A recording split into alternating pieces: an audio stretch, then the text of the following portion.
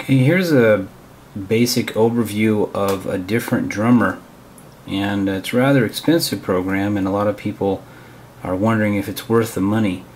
And there isn't much information about how it actually works and what it does, and that might help you in deciding whether or not you want it.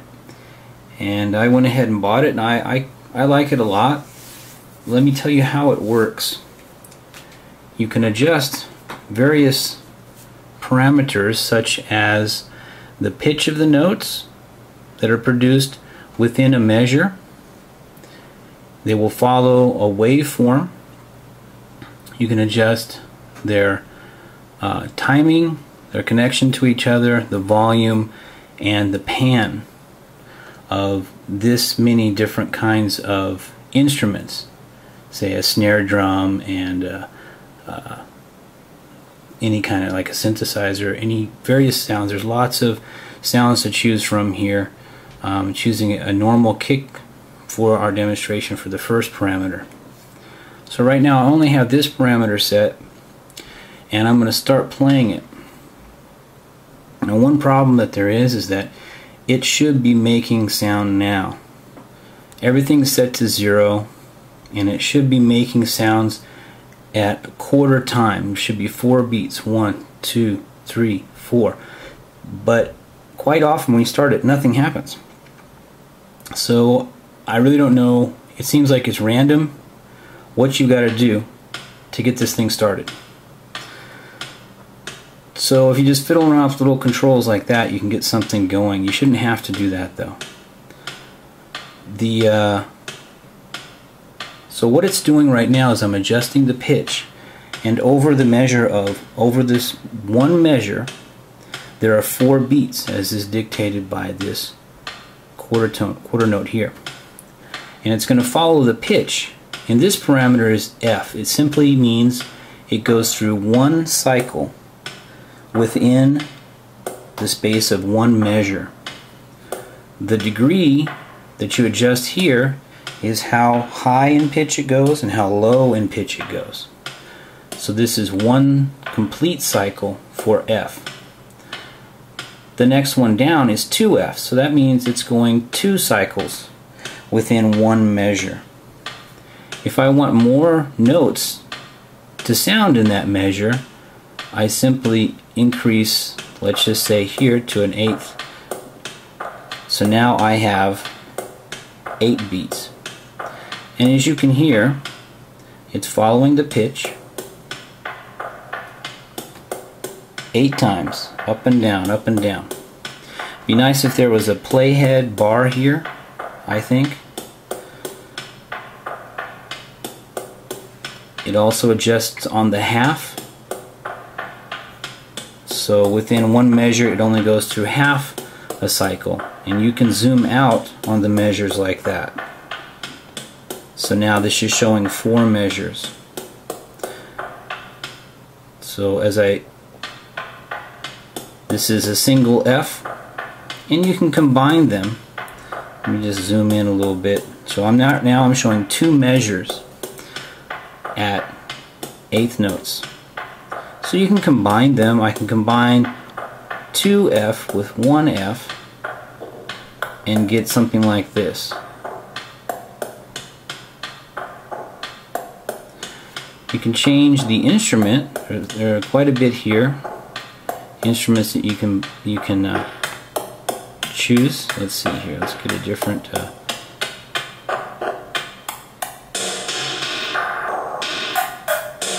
How about a tom? How about a conga?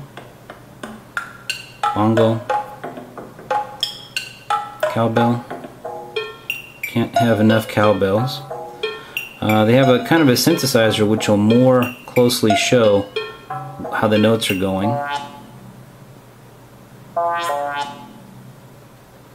Sitar.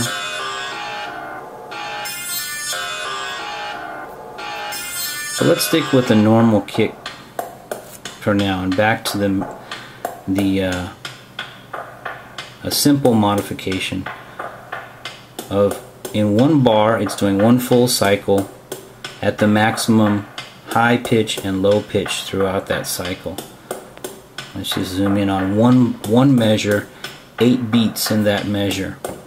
The next thing you can modify is the rests, and this will just make it, now it's resting during half of the measure. I can do that on I can divide the measure in half along this waveform and make it rest there and there, but it's sounding there and there.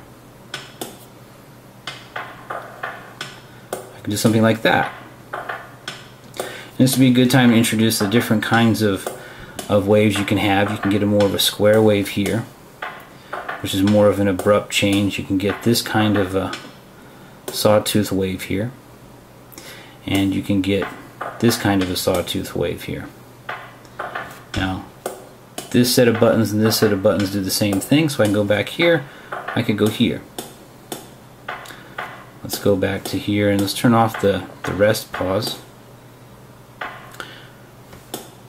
Now it's just going to be a straight, instead of a curve, it's just going to go straight across and down. Of course, if you modified these, you get more variation and closer actually to if you just use this.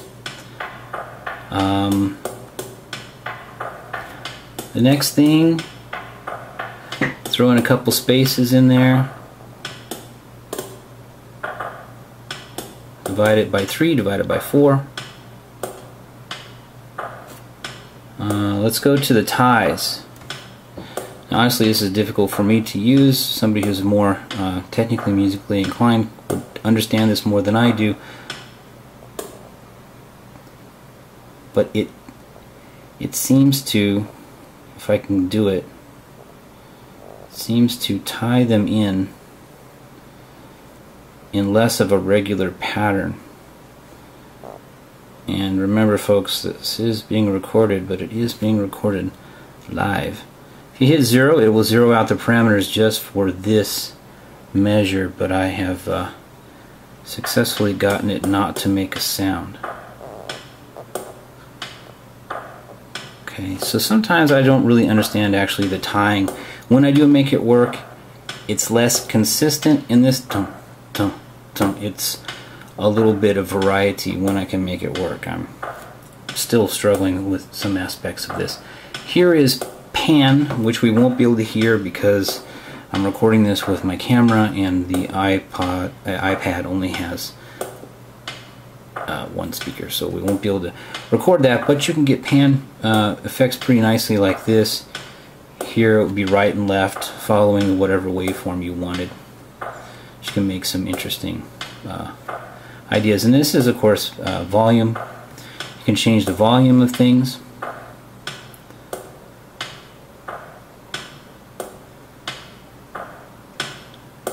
Probably hard to pick up. I mean, I have the iPad on its maximum volume as it is right now, and it's really not that loud. If anybody knows a good way to record the screen on an iPad, like I see so many YouTube videos make, I really would like to know about it. And that's the very basics of how it works. You can turn on and turn off individual instruments like this. And this, of course, is a different instrument. I could turn them both on at the same time. Like I say, sometimes you got to kick-start these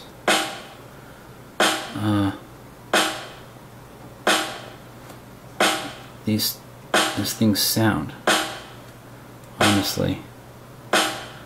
So I do find it a little bit of a struggle. I should be hearing the kick drum right now. See, and I'm hearing it. So sometimes I find it inconsistent. And for me, it's, you know, my ineptitude, I suppose. I have to do random things in order to make it work. Now you hear both of them working together. I think this is too loud, so I'm going to affect Y here. Down here, the Y just affects the volume or the parameter without any curving. It just affects it as a whole. So I think it's a little bit loud. So I go there, and let's give it a little bit more interest.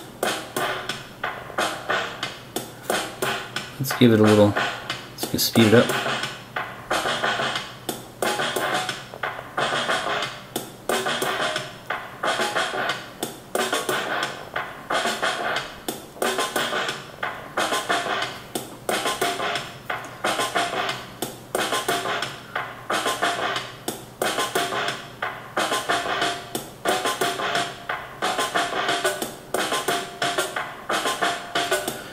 See if we can get this tying to work.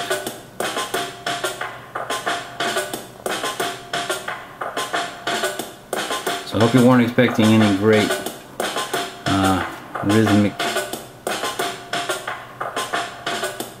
examples here, but this is more a demonstration of what can be done with it. Let's try the next instrument. Of course, you can set all the instruments to what you want. This is just probably a rim shot here. Let's go back to adjusting its tone. I think it's a little bit low in volume. Let's increase the volume.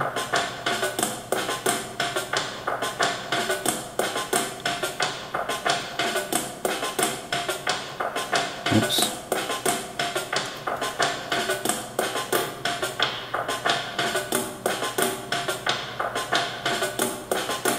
Turn on something else.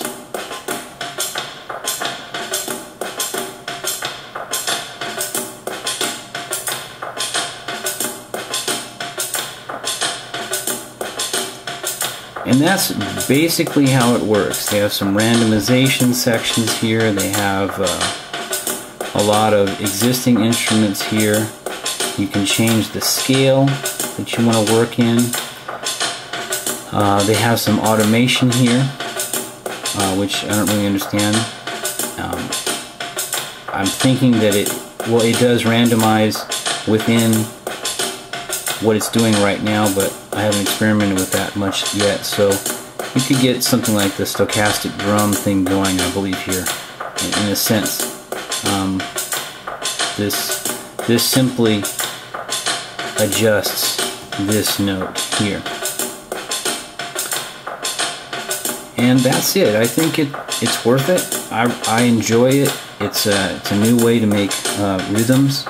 Lots of variety you can make, and it's interesting and fun. And if you take this and you run it through something like Jam or Jam Up or Tornado, because this is audio bus, thankfully, and I'm very glad that they made it landscape mode. That's great.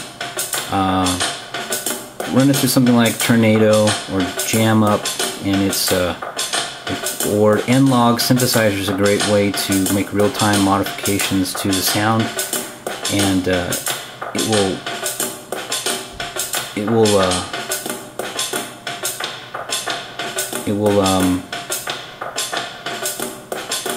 make some interesting recordings for you. So I hope you enjoyed this. It's hard to lay down that kind of money. This is the money that Aria would cost you, or basically it's about as expensive as apps get, even at its lower price now as compared to its original really high price. So I hope that you enjoyed that, and simple demonstration of how this thing works.